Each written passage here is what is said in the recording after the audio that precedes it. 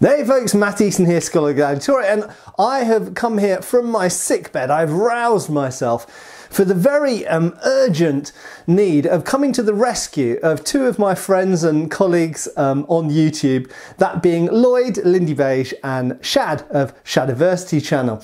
And they have an issue with a certain type of structure on fortifications, on castles, which I'm not going to name for a second, but you'll see from the title what I'm talking about. And it seems that there's some, not controversy so much as some confusion about how to say this word, and we're going to look at that here. But I just wanted to point out that, you know, first of all, we're very lucky in the UK, and in fact generally speaking in Europe, because we've got lots of fortifications around. In fact, from where I'm sitting here, there is a castle over there, there is a castle over there, and there are several castles over there. In fact, there's some castles over there as well. So there's literally castles in every direction. I can drive in for about 30 minutes, less than that actually. I can drive for 15 minutes in that direction and get to a castle. I can drive for 15 minutes in that direction and get to castle. I can drive for half an hour in that direction and get to several castles, and I can drive for half an hour, maybe 40 minutes in that direction and get to several castles. So we have lots of castles around, but that doesn't mean that by any means we're experts on castles. And certainly when it comes to terminology, sometimes even the experts on castles don't necessarily know everything. And sometimes we need to drill a little bit deeper into the linguistic and historical evidence, the textual evidence, to actually find out what a thing was called. But in this particular scenario, we're just going to focus on this one structure and where the term comes from and how it's supposed to possibly be said. Now, before I go into this, of course, some of you will be saying, but Matt, this particular structure was probably called slightly different things, written in different ways, pronounced in different ways, in different places at different times. And in fact, Lloyd, in his recent video, which I've been watching this morning on ladders, escalade ladders for attacking castles during sieges, covers it, kind of mentioned this. He says that, you know, fair enough, there are different ways of pronouncing this word, and probably in different countries it wasn't necessarily pronounced the same. So what I'm going to focus on here is what English speakers, at least, and you might, if you're German or Polish or whatever, Spanish, you might have a completely different word for this structure and you might say it in a different way. That's fine. I'm not going to tell you how to say the word in your country, but in terms of in English language, how we should pronounce this word that we have got, based on where it comes from and how it's applied. Now, it seems, at least in the English language, this word came probably from Middle French into English, into medieval English, from the word and I'm gonna explain how I say it here, machiculi.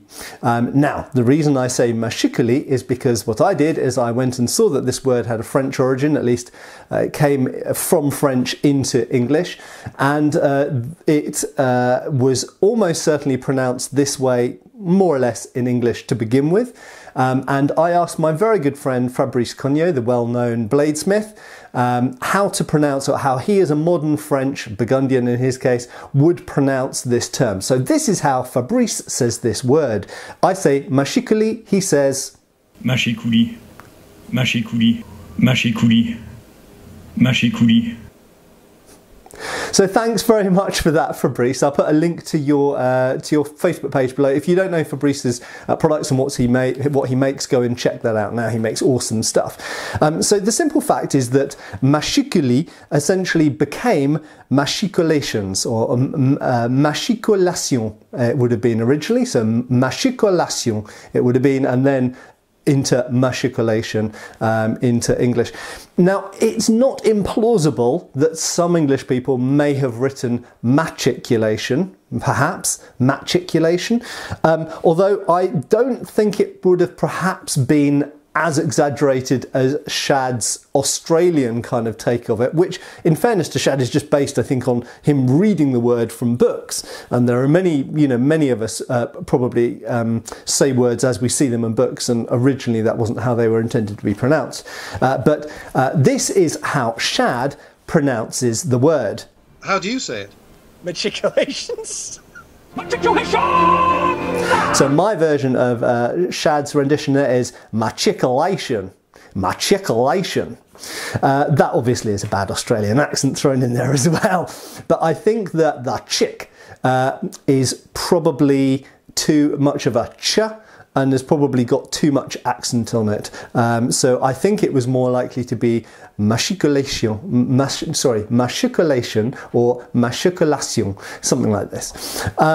Now, going to Lloyd's point. Now, this is controversially, this is kind of where it all started. So I first became aware of this controversy actually thanks to Lloyd picking up on the topic. And this is how Lloyd actually pronounces the word. Will you be adding any maculations to any of the sets for the film? So as you see, what Lloyd has done is he has assumed that the CH comes from an ancient Greek origin, which it may or may not do, and this is part of the problem here. So I've said that this word came into English coming from the French, and that's basically true, but this word is attached to a certain type of structure, and this certain type of structure actually came into castle building during the Crusades as a result of contact with the Arabic speaking world. Now when Arabic technology came into the Christian world, into Christendom, it sometimes came with associated Arabic language or Arabic terminology. And it's possible that Machicolation or Machicolations were one of these as well. It's possible that those were also from an Arabic origin because the structure, the defensive structure found over certain gateways that allow you to drop things down, do in fact originate, it seems to be, in the Arabic world in the Middle East during the Crusades. And there is a type of balcony, in fact, found in the Arabic world which has a word which this may give machicolations or machicolation. The wooden balcony in question, I believe, is called a mashrabia. Now, the rabia pit we don't need to worry about, but it starts with mash. The phonetic sound of it is mash. Now, what's very interesting about that, therefore, is if there is a type of balcony and there is a type of normal civilian balcony and there is a type of military balcony, which both start with this phonetic sound of mash at the beginning. And so, therefore, it could be that when this just came into French, they just took that sound, that phonetic sound, and put it into a French word and just adopted the word basically into French.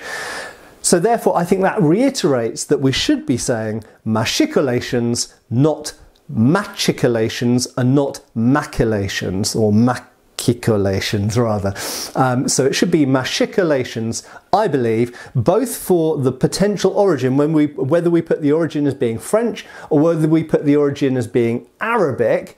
And I believe that the time that it came into the English language, it would have been said as machicolation and not machicolation, and not as machicolation either.